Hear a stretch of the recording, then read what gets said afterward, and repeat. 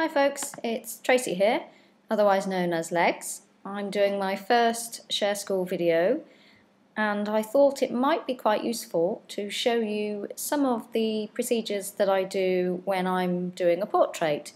They're very basic, you may know about them already, and if you do then I apologise for duplication, but for those of you that don't know about these procedures, I hope you find them useful. So here we are. This is a portrait of yours truly.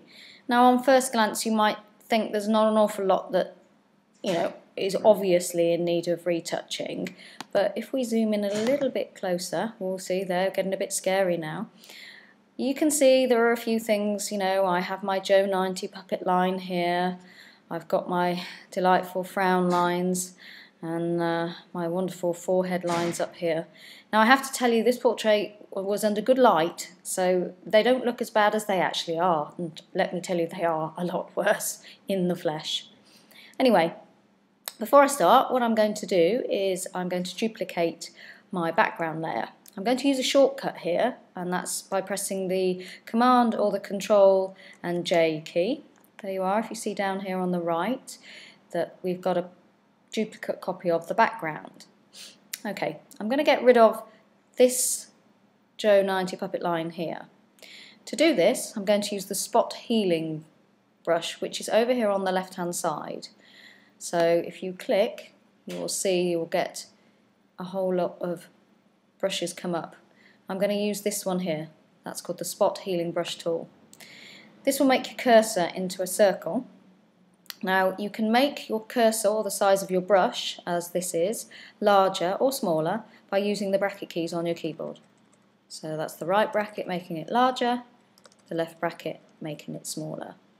This makes it a lot easier than actually having to go up into File and up into the brush area and then making it larger or smaller via this method. So, right. Now, I tend to work on smaller areas because if you enlarge in your brush like so and you start doing some healing, you'll tend to find that you're bringing details from the areas that you don't wish to get involved. So I'll bring the brush back down. So what we want to do then is just paint over this line. So there we go, gently does it. And voila, that's it gone. So I'll come up onto my frown lines. You don't have to be in an exact straight line. I'm doing this on a MacBook, on a trackpad, so it's not the easiest to use. I miss my Wacom. I'll have you back soon, baby, I promise. So here we go, I'm just getting rid of some of my frown lines, and then onto my forehead lines. This is far cheaper than Botox, you know. There we go. There we are. There we go. Okay, so I'm happy enough that I've got rid of enough lines on there. Another thing I tend to do is I like to lighten shadows underneath eyes. Now, an easy way to do that, or one of the easy ways to do that, is to go to the clone tool. Now, I like to use the lighten mode for this and reduce your opacity down. You can play around with this, it just depends, I've got mine at 54% at the moment.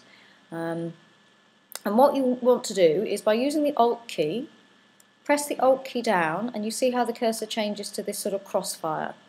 Okay? So, with the Alt key pressed down, click on a lighter area or a smoother area, preferably lighter, on the face. There we are. And that's defined the source. So what we're going to do now is I'm going to reduce the brush size down a little bit, and I'm just going to paint over the dark area. Okay, we'll Alt click again, and there we go.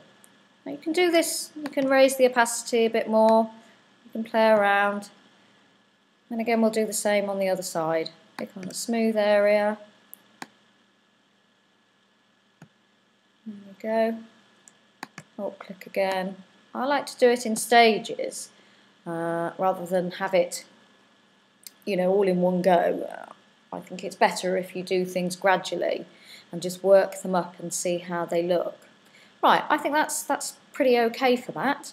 So now just to show you what the image looked like before, if I go back over here onto my layers palette here, if I unclick my work that I've just done, there we go, you see, I come down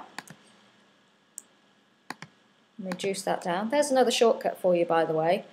If you're in the magnifying tool here and you want to reduce the size of your picture, press the Alt key and you'll see that the cursor goes to a minus, and then it'll go to a plus if you release. The plus will obviously make it bigger. Press the Alt key again and that will make it smaller. See? Okay, so that was what I began with,